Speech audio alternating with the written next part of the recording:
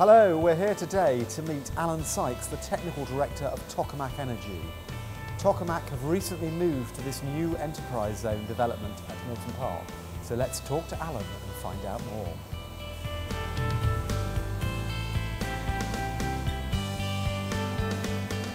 So, Alan, thank you very much for inviting us in today.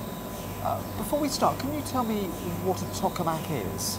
Well, a tokamak is a toroidal vessel, donut-shaped vessel, and it's used to contain a hot fusion plasma. We're trying to recreate what happens in the sun, which holds the plasma together by gravity. But on Earth, we haven't got gravity, not big enough. We use magnetic fields to contain the plasma, and the tokamak is the most promising method of doing that. Excellent. And what's the history of the company?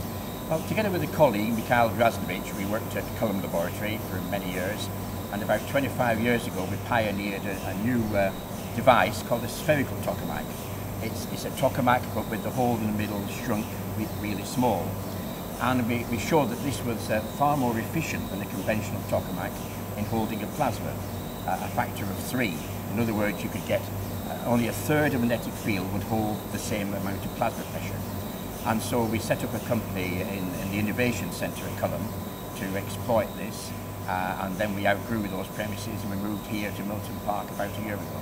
So what did you do at Tokamak Solutions? Well, we started by designing a neutron source. Now, neutron source is immensely useful because you can use the neutrons to test materials.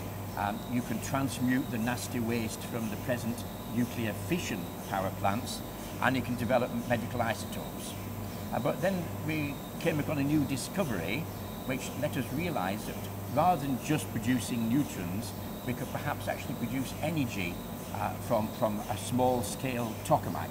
And this was such an exciting project, we recently changed the name of the company from Tokamak Solutions to Tokamak Energy Company. Interesting. So what is this discovery then?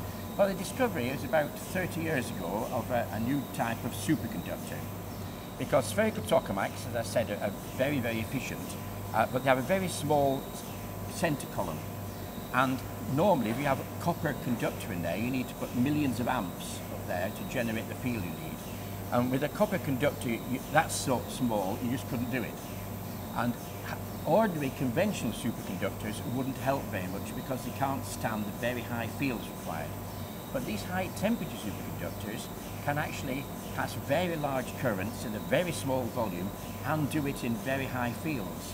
So we think we can now for the first time see that a spherical tokamak with all its advantages of efficiency can produce the very high fields you need to actually produce fusion energy. Exciting. So what do you need to do? Well, we're proceeding in stages.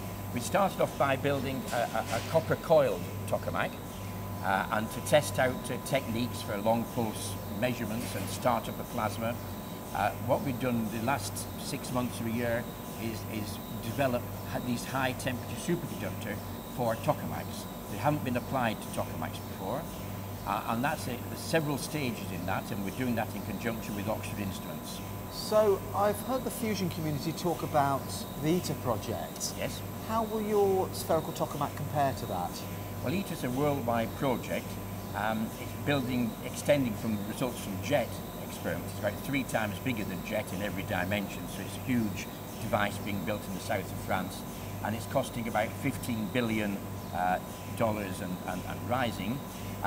When it was designed about 40 years ago, the only way they could see of getting more power out than you put in was to make the thing very large indeed. Because at the time they thought that the efficiency went up as the cube of the radius, so making it very big would make it work. But following various innovations, that the confinement time is better than we thought, the plasma keeps its heat better, and the possibility of these spherical tokamaks having high fields, as I've mentioned, we plan to be able to do the same sort of performance on a very much smaller scale. And that means we can build fairly quickly, test various modules out, and proceed much faster. And Tokamak has a very impressive scientific and advisory board.